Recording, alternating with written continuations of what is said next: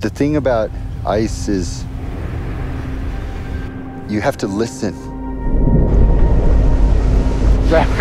Did you hear that? And then it tells us the story.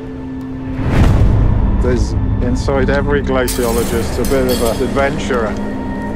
You know, it's good to be in steep places with good views. It gets the heart going a bit.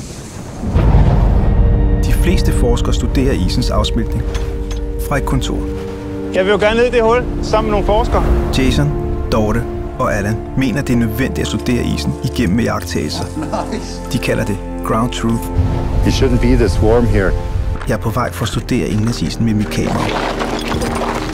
Eller rettere for at studere dem, der studerer isen. It's hard not to feel that something really is happening here. It's kind of like a disaster in slow motion. Når man står derude og kigger, kan man nærmest se, at isen flyder. Our theory says if it's working properly, it should drain all that water away. But it's not. Our predictions of global sea level rise could be quite a bit off. Request a weather prognosis.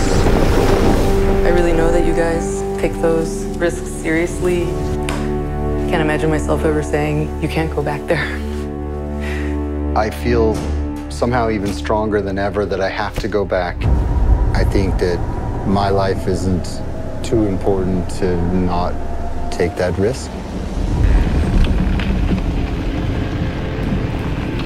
It's just hard work getting down here. God knows how we're going to get out.